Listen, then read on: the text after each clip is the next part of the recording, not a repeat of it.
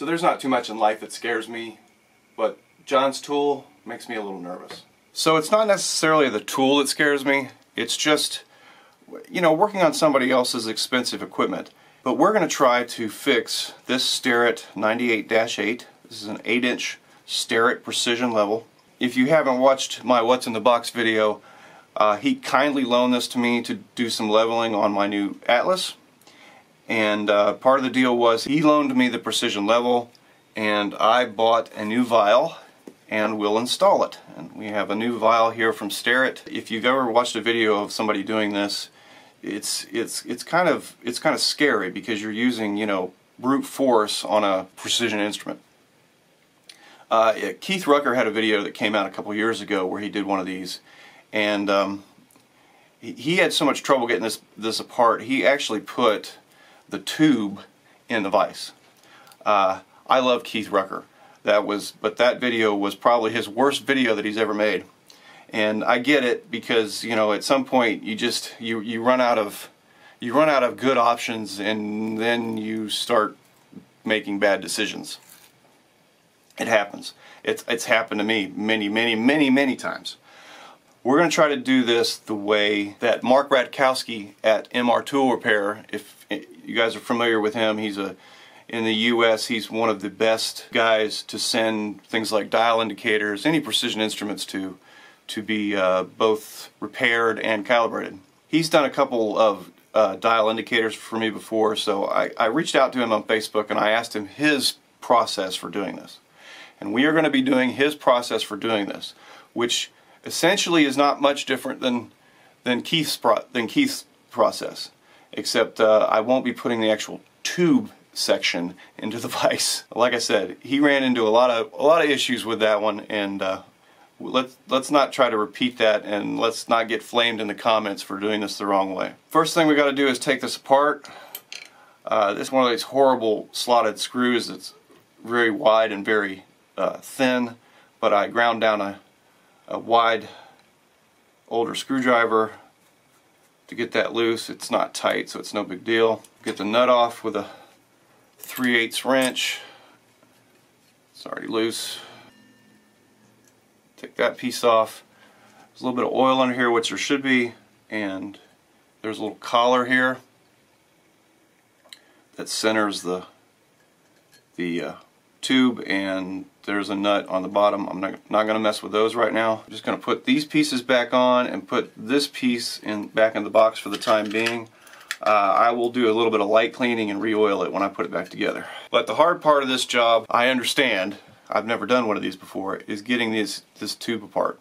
And essentially it is just press fit. So the first thing here is that these are not ground surfaces. So we can use, you know, we can use these to hold. That's not an issue. When I first saw these, I thought those have to be ground surfaces, and holding that in a vise is just not a good idea. But they're not.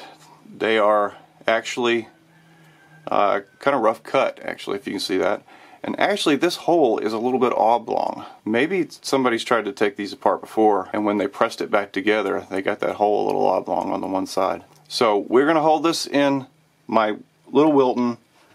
It has copper jaws, and I've taken a file and cleaned up the faces of the jaws so that we got nice, you know, we don't have any shavings or anything in there. I'm going to just put it in there, crank it down a little bit, and then before we get to the pliers, I'm actually going to use this crescent to just kind of twist it a little bit and kind of break the caps loose. I'm using these particular ones not because they're a great set of crescent, they don't get used very much, and the faces are very smooth. Get that on there, and then I'm just going to twist a little bit while pulling at the same time, and actually we're not even going to need the pliers.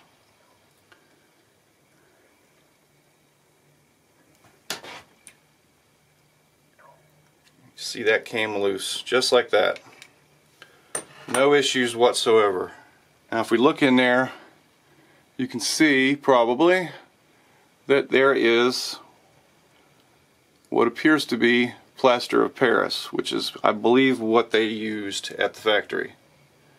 There's also some what looks like a little bit of rust maybe when the liquid came out, not sure. So that actually came apart easier than I expected it to, and easier than I've seen a lot of other ones come apart. We still got to get the other one off, but we got to get the vial out first, and we still got to press these back together parallel to one another. So still got a ways to go here.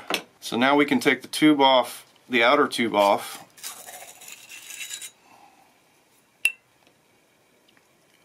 And I will say that the Starrett logo, this isn't going to make any difference, but the Starrett logo is on the side.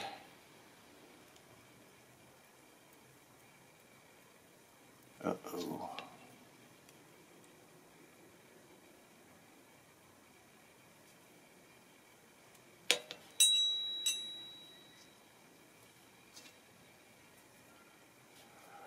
Okay, so taking this apart, we will notice that there are some little spring steel pieces in here.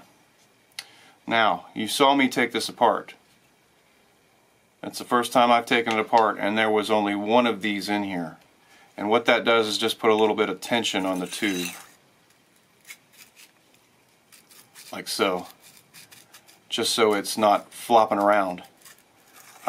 This has apparently been apart before because there's only one of them. It did not drop here, it's not attached inside the tube.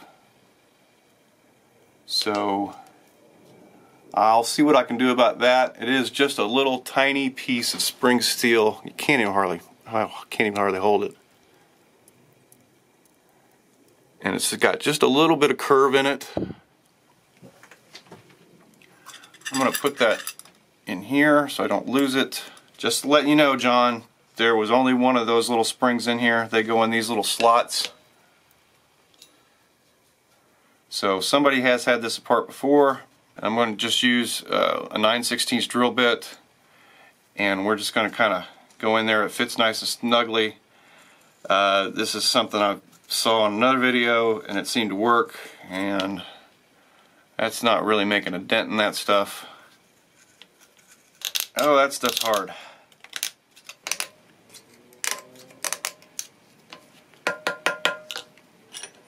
I'm going to get a smaller drill bit. I'm going to use a smaller drill bit. I'm just going to lightly break some of this stuff up, put a hole in the middle.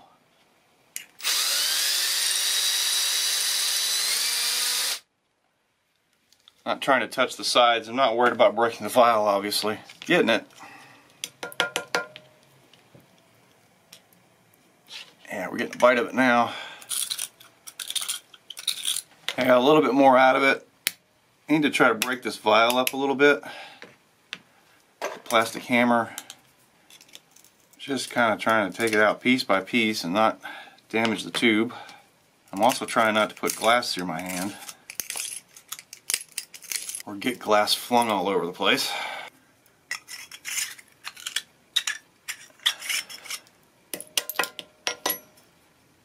And I can actually see the other plug now. Alright, clean that off a little bit.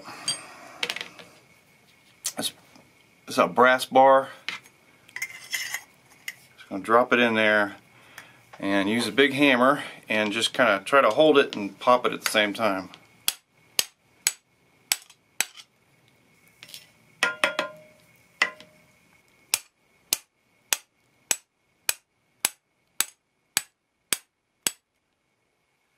It's coming. Oh, there it goes.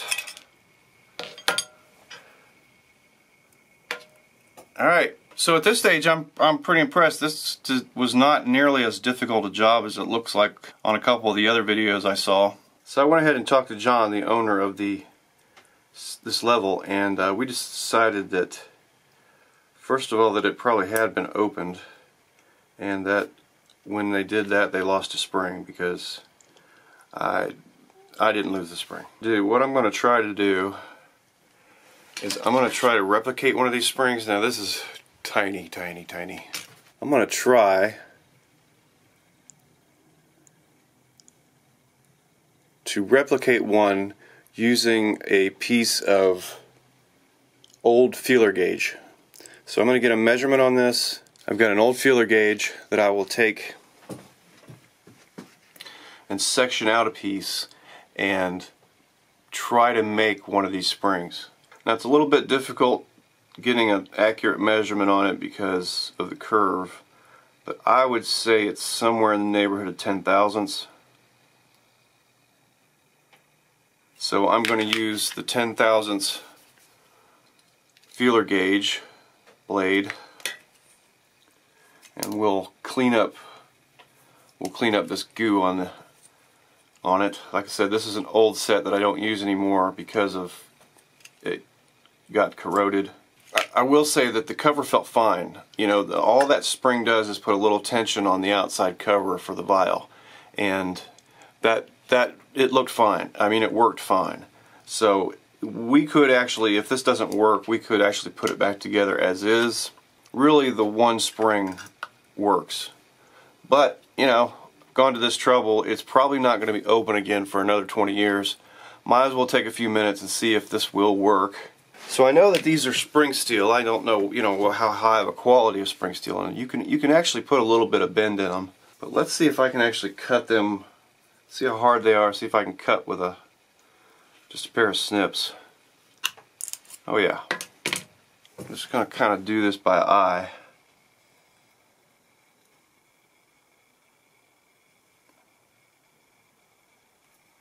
Actually, before I cut it, I'm going to go over to the vise real quick, and I'm just going to try to put a little tiny bit of bend in it. Alright, I put just a little bit of bend in there. Put on here. Just give it a cut. And then, because it's going to go flying across the room, I'm going to put these hemostats on there and cut the other piece. And go kill a chicken. Alright, got it off. Now let's compare it.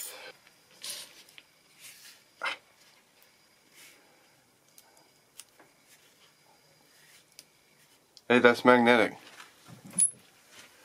Okay, don't try this at home, kids. I gotta get my makeshift demagnetizer out here.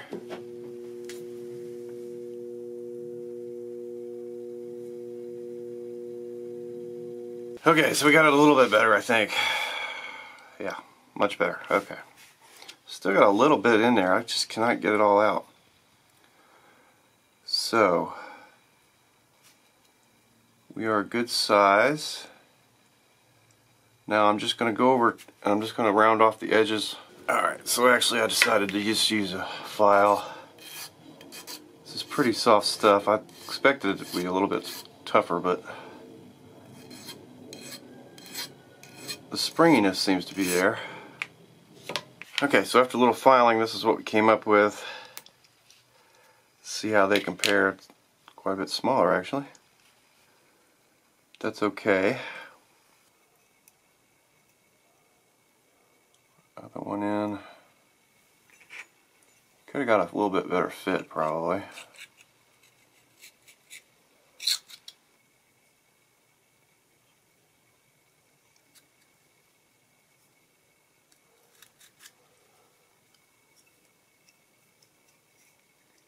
Hey, can't turn it at all now.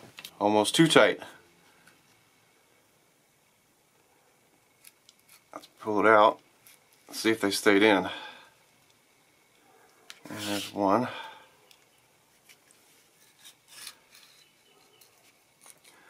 We'll see if this other one stayed into the where it was supposed to. And it did. Still got a little bit of curve in it. Could actually put a little bit more in it. Let me try that. As you can see there, it's staying in the groove. As you go over it, and then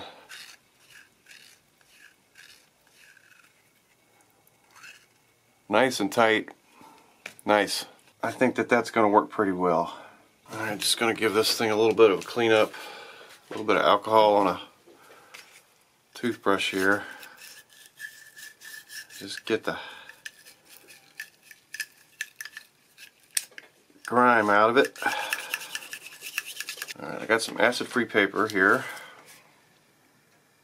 idea how much I want here. I've already got a sheet in there. What I'm going to try to do is I'm going to try to space this thing up because it's just a little bit low.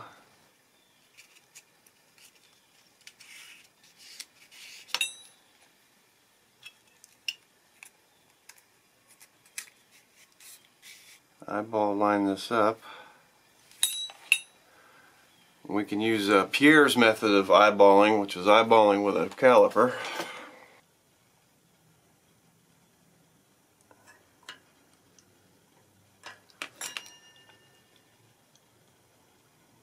Alright, so I just picked up some plaster of Paris on Amazon, pretty cheap.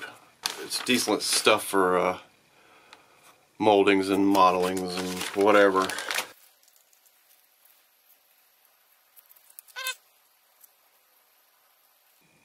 Use this dowel rod to push it down. Alright, that all felt a little bit too much like arts and crafts, but we got there. And it is pretty much set up.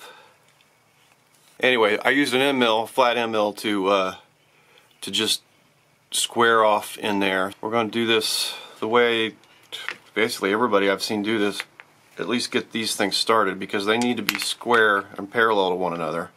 So we'll take a pair of matching B blocks and get them to where they need to go, and then I'll take this big Irwin quick clamp and we'll squeeze those together. When I took this apart, I believe that the Starrett logo was on the non-cupped side. So we have a cupped side and we have a non-cupped side. But watching a couple videos, it looks like it was supposed to be on the cup side. So it really doesn't matter, I don't think, but we're gonna put it on the cup side. And this goes down. The cup side goes down. Sort of almost get these started by hand. You may not be able to see that as well because of the parallax on the camera, but I think that if we look at where the bubble is between the red dots, that's pretty good.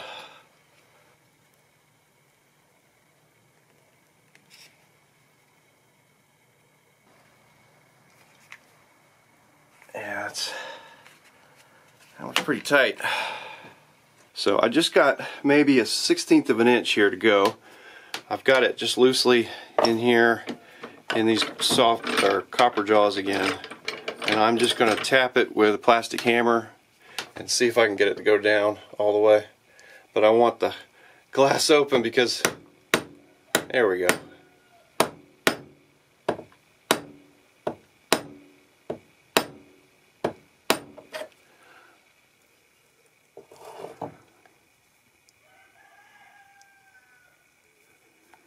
A little farther.